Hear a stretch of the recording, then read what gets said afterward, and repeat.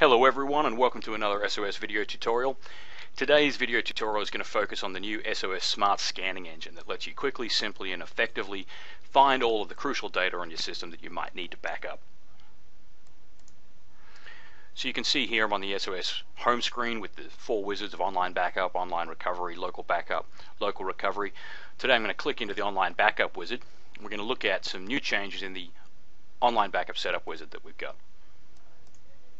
This is my default view, and you can see that I've already got some data selected in my account. So I'm just going to go ahead and clear out those selections so we can see what it would be like configuring SOS from scratch. So this is the standard SOS screen. You can see at the top here we've got common files and folders. These are your standard Windows folders on desktop, favorites, documents and pictures that allows you to quickly and simply back up really common locations with data that a customer might want to protect. So by selecting pictures, you can see that that's selecting pictures, but you notice that that actually hasn't found a whole lot of data because my pictures are located elsewhere on my system. So one of the most requested features we had from our customer base was a way to quickly and easily find data no matter where it is on your system. So we've launched the new SOS So Simple Scanning Engine, which is built on our vulnerability scanning technology. Now, vulnerability scanner was designed to help you find the data on your PC that isn't being backed up today. So I'm going to go ahead and click Scan My System right here. And you'll see this new wizard pop up, and it's scanning right now. And you notice that we've introduced this new concept of content types of documents, images, music, and video. If you want to see what SOS classifies as a document or an image, you can just click on the little question mark here and see the content types, and you can see that that includes all the standard Office content types on documents. Now that scan's gone through quickly, and you can see it's found 2,473 files that match the filters and 38 gigs of data.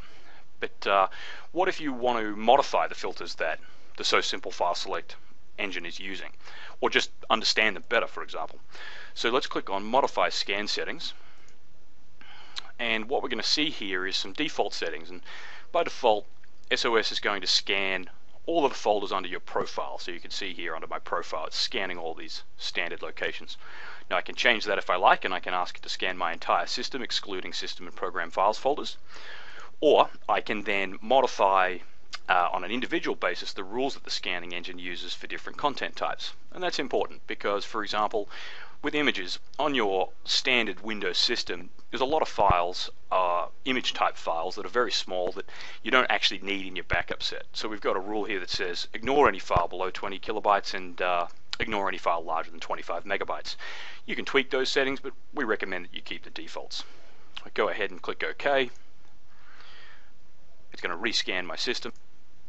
Now if I want to inspect the results of the scanning engine, I can click View and Edit Results, and I can select the different content types again, and then I can sort and analyze those selections different ways, make sure that it's got the files that I do in fact want to protect. Click OK, accept results, and now we see that it's applied the results of that scan to my backup set. I can go ahead now, click through, set up my backup the way I usually would. Now if I go on across to the SOS My Account portal, I can then see that those same content types are reflected in the new UI on My Account. And I can click in and I can see my pictures and see all that data that I backed up. So that's using the new SOS So Simple Scanning Engine. And if you'd like to see some more tutorial videos, shoot on over to our help website and look at the how-to videos we've got there, or download a free trial of SOS today. Thanks for your time.